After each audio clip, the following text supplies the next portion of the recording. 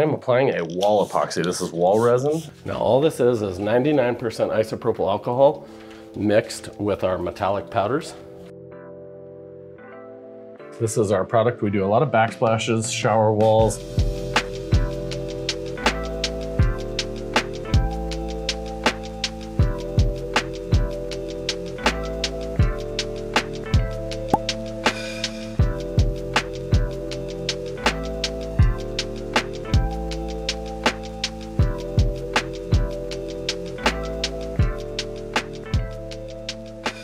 That's epoxy.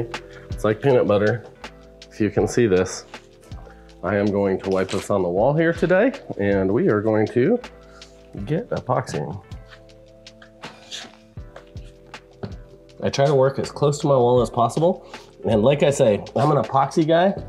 I'm not necessarily a wall expert, so try not to judge me on all my application methods.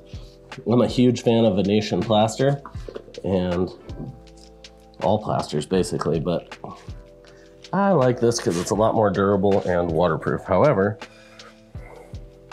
I'm not your, just because I know how to use epoxy doesn't mean I'm the best wall applicator on the planet. So I'm gonna go ahead and sacrifice one glove and use a little plastic putty knife, get everything out of the pail, just like all epoxy. This still has a pot life, so just because it's not set up yet doesn't mean you don't want to get it on that wall. As soon as you get it spread out like that, the wall actually keeps it a little bit cooler, so it's not going to get really hot like it would if you were to just leave it in the bucket. We could trowel this right into a shower wall, a wet space that's totally impervious to moisture, very damage resistant. You're not going to scratch it easily. So I always try to see if my trowel has what I call a belly on it, that belly is towards the wall so that the edges of the trowel aren't scraping the wall. And I always try to work from the bottom up, and then I try to run all my edges. So I take my time to really work my edges in. And I probably should have masked this sidewall off, but I am probably gonna do something with it anyways. And I'm gonna work on just seeing just how good I can cut this in. So I will do my best.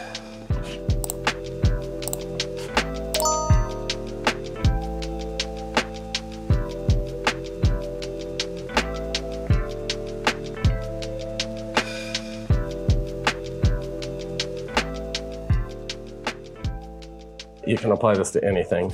It'll bond to any brick or stone or tile. You might use more or less product based on what your end result you're looking for.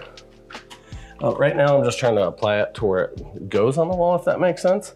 And then I'll come back over it and start cross troweling and trying to smooth it out. But the majority of the work is just get it close to where you know it's gonna go.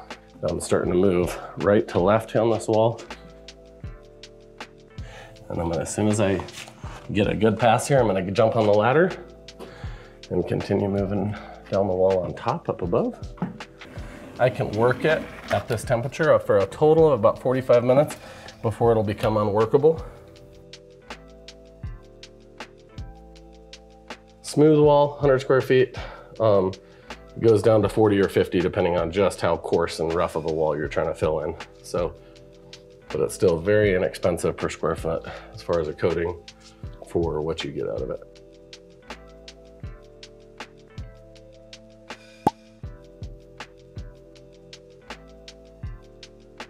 Now all this is 99% isopropyl alcohol mixed with our metallic powders.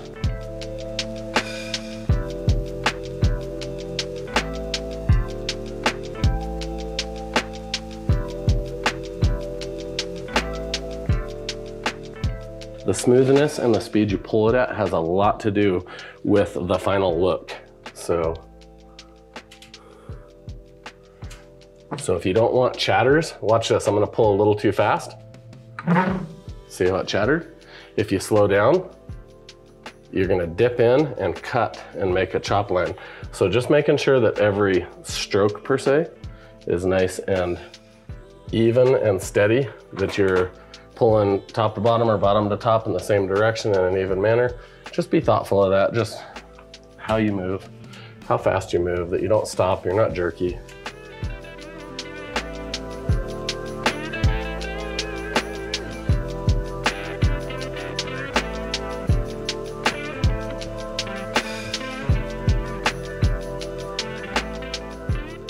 Now, every pass I make over this wall, even with other colors and whatnot, it's gonna get smoother and smoother, and you'll see less and less. And if I wanna really get this wall perfect, I would most likely come back on this with even a clear epoxy in about 2 hours. And I'd apply a really thin layer over this. And instead of sanding a spot like that out or compressing it with a trowel, your next layer would be way thinner, so less likely to leave a line, but it would compress that right in and it wouldn't allow your trowel to stick to this layer.